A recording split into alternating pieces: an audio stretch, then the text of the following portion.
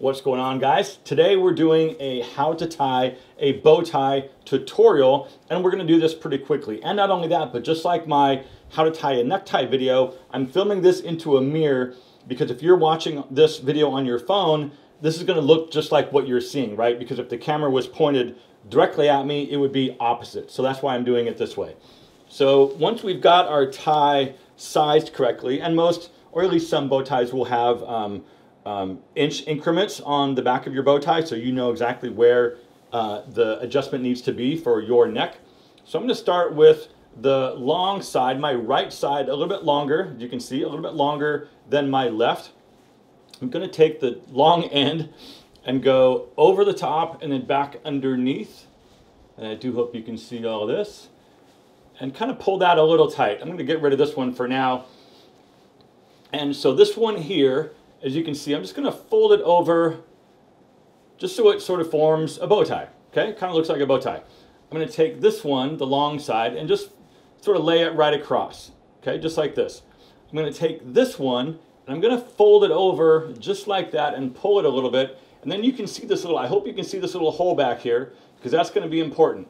I'm going to take this bit down here, I'm going to wrap it around and I'm going to jam half of it through this hole. All right, just half of it, and it gets, this is where it gets a little clunky, but if you grab it and just jam it through with your thumb, and I just closed up my hole, but anyway, I'm pretty sure I can do this. There you go.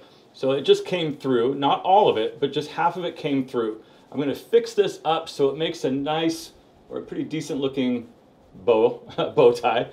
And then, so if I grabbed, so the way this works to tighten it is opposite. I'm going to grab the back one that I just pulled through and the front one on this side, and that's going to tighten it up. Okay, then I've sort of lost some adjustment, so I'm going to pull this front and this back to sort of get it back symmetrical. Tighten again, loosen again, tighten again, loosen again. And then along the way, you'll need to kind of futz around with it just to make it exactly the way you want it. But keep in mind that a bow tie is not supposed to be perfect, right?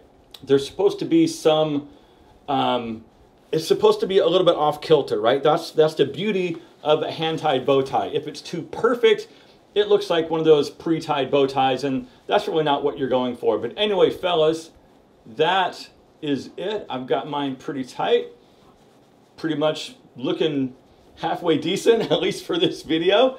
But like I said, it takes a little bit of fine-tuning once you've got it. But there you go, my friends. I hope you enjoyed this video. And if you're not yet subscribed, please consider doing that right now because I'm here twice a week with brand new videos that surround men's lifestyle. So I'll see you in a few days for another brand new video. But until then, my friends, live well, and I do hope to see you again very soon.